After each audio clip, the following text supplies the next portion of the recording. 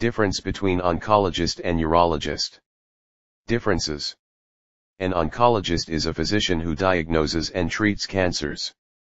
An urologist is a physician who has specialized training and knowledge related to problems and diseases of male and female urinary tract and also male reproductive organs.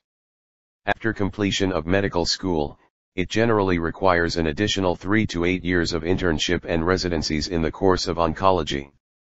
After completion of medical school, it generally requires 5 years of training in urology, which includes 2 years of core training in surgery and 2 years of approved residency training in urology.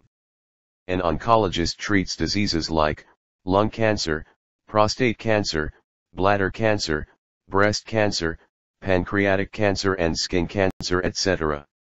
An urologist extends treatment for diseases like adrenal cancer, cystocele, female infertility, kidney disease, kidney stones, prostitutes, male infertility, testicular torsion, etc.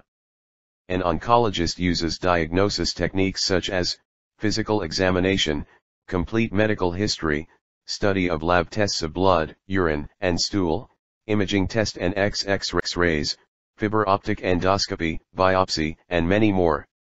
An urologist adopts diagnosis techniques such as imaging techniques like ultrasound, IVU and non-contrast helical CT scan, endoscopy and many more. Types of oncologist include medical oncologist, pediatric oncologist, radiation oncologist, gynecologic oncologist.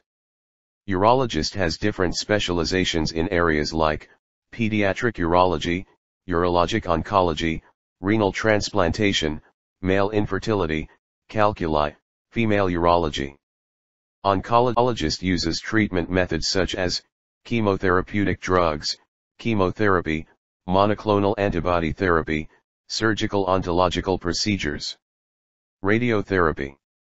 Urologist adopts surgical procedures like partial nephrectomy, nephroidectomy, renal transplantation, cystectomy, etc. Some may also perform cosmetic procedures such as penile enlargement or gender reassignment surgeries and prescribing medicines.